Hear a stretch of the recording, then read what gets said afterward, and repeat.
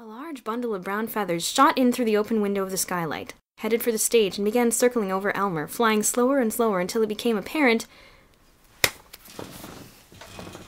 What? It became apparent? That's how... Never mind. That wasn't a bird call, he said. That was the song of the humpbacked whale, of course. Sorry. The audience erupted into laughter. Miss Scrimmage screamed as the bird swooped down, swooping and swooshing. Elmer, who had noticed nothing out of the ordinary, was bowing, waving. Hello again, ladies and gentlemen. Excuse me. Have you got a stamp? Oh, stamps. Well, Boots just loves stamps, doesn't he? Boots is a big fan of stamps. Using other people's stamps. Why is he asking his friend for a stamp here? Why isn't he just taking a stamp without asking? Why doesn't he get his own stamps, come to that? He certainly writes enough letters.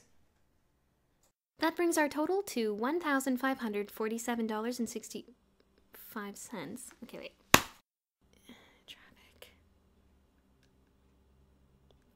Traffic! Boots rang the doorbell. Boots rang the doorbell. Bruno rang the doorbell. Bruno rang the doorbell. Then Mary and Frank's wedding procession came along and squashed poor Miss Scrimmage's hat. I can practically hear the truck right now, because they were driving a truck. Liver. Liver. Liver. Liver. Liver! Liver. Liver. Liver. Bruno and Boots rushed to the window and hauled Kathy and Diane over the hill. This contest thing, grumbled Boots, is costing us 25 G's in postage alone. Chris Anderson... What? Chapter 9. Oh, creaking upstairs. Elmer, said Bruno, I want to buy that poster of the Pacific salmon from you. Ah, that poster. He picked up the poster and smashed it over Elmer's head, leaving it hanging around his neck. Then he pulled out his Instamatic and snapped a picture. Real nice, Bruno. Real nice. When Kathy was put on kitchen duty as punishment for this escapade, she didn't see Kathy what? For revenge, Kathy knotted all Diane's underwear together and photographed her, perplexed and astonished, pulling miles of it out of her drawer. Diane has miles worth of underwear? The next day during lunch, portable microphones in hand, Mr. Snow... The huge transport truck. Its motor roller... What? This was a very popular entry. The Evotion. For the next 10 days, McDonald Hall became the strangest... It did. That's what it became. What? Okay. You stay there. Hey, psht. After all, she said, I have been a Rocket Richard fan for years. Ah, it is Canada. Mr. Sturgeon wound up and taught The sopping sponge hit her right in the side of the head. Exclaimed Bruno Walton to Boots and Elmer as they dropped the last penny. They collectively dropped the last penny into the bucket. It seems he colored in the magnetic peanut. What? Magnetic peanut in the ad for Ace Nuts? Hi! I'm reading. Oh, I'm sorry. That's okay. I'm almost done the chapter. There was a loud crash at the door. Right. They dashed out of the dormitory, leaving a confused Elmer Grimsdale in charge of the money buckets. It's going to be a nonsensical, go-nowhere cliffhanger for everyone who's listening from week to week, because it doesn't go anywhere.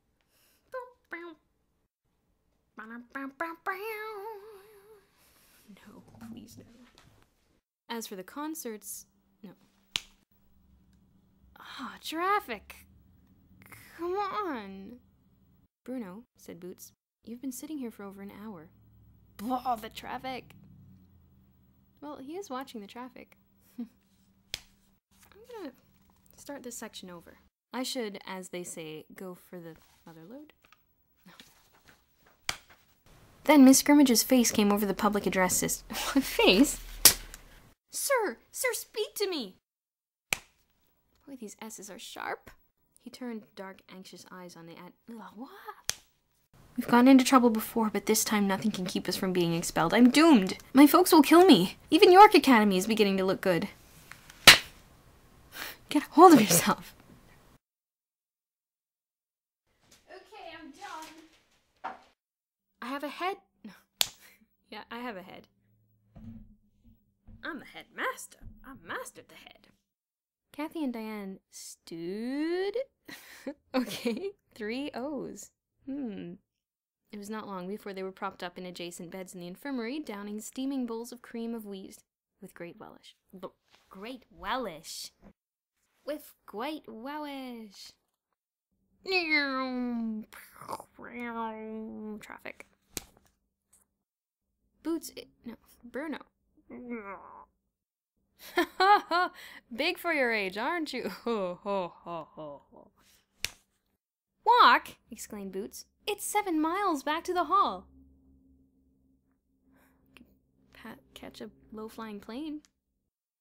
George is engaging in insider trading. That's seriously illegal, is it not? Maybe it wasn't back in the 70s when this was written. 79. Maybe George is a villain, I don't know. It's too big a wrist. A wrist? That wrist is far too big. Ralph Colaci pulled his laundry truck into the small shopping center parking lot, got out, and headed for the diner with a cup of coffee. Okay, water. Boots O'Neill appeared. O'Neill. Good idea, said Bruno. Then we'll still have the account here, all ready for us when we bring in the big boodle. We're doomed, moaned Boots miserably. Miserably? Growing reports. No. He burst into tears. Aw, Elmer. You're not such a creep after all. You Earth dummies are not so... One more chapter. Chapter the last. He felt like the leading actor in traffic. Leading actor in traffic. It's never a good situation to be in. Traffic. George, said Bruno in supplies. George, said Bruno in disguise. Yes, sir, said Bruno, but Kathy made horseradish cake and won 300...